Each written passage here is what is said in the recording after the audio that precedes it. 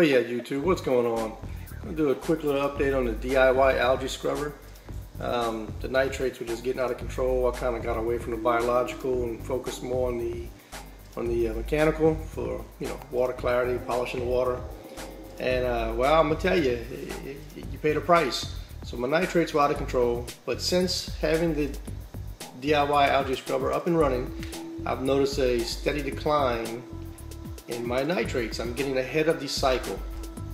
So let's go take a look at it. But real quick, this little guy here is Lemon Jake. I added him to the tank, and look at that dude. I added him to the tank, and well, my Lawanda, he wasn't too happy about it. You can see him getting kind of ragtagged right there. So I'll put him in here to keep him along, nurse him back to health, move him around the tank, and he will adjust, just like the Lawanda accepted my blaze. It's gonna be the same procedure. This guy here is just, Victorians are beautiful, they're just mean, and he's not even fully dominant. My little Insignis, I'll be glad when he gets fully colored. Of course, I got Big Yellow. Big Yellow is just a wuss, man. Really the most peaceful peacock I've ever owned. Got a new Kobu, the bicolor.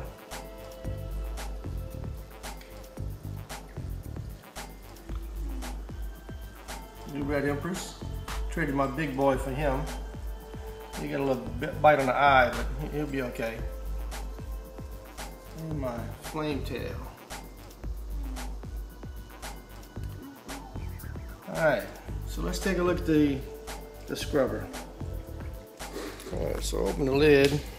It's a little bright, but here's my DIY algae scrubber. Still kicking. Slide it over here, we'll take a look at it. I did add this notch in case the holes ever clog up. It'll always have an overflow. But on the inside, I got some algae, got some rickia and some moss in there. But that D-nitrate from Seachem is doing what it's supposed to do. If you look over here, I started with a little patch of rickia.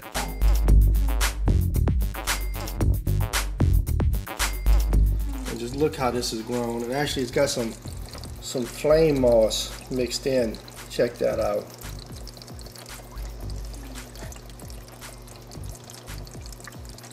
Yep, got some over here as well. I also threw a few baby tears in there. Let's see.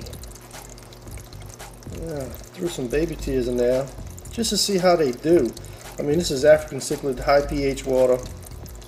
I even put salt in here, and it's just a T8 lighting. But I got new growth. Check that out. So if you look, you see that green algae? See that green algae starting to grow? That's what's going to eat up the nitrates. And as that starts to spread more and more, I will reduce this. But this is just growing. So yeah, that's it, guys.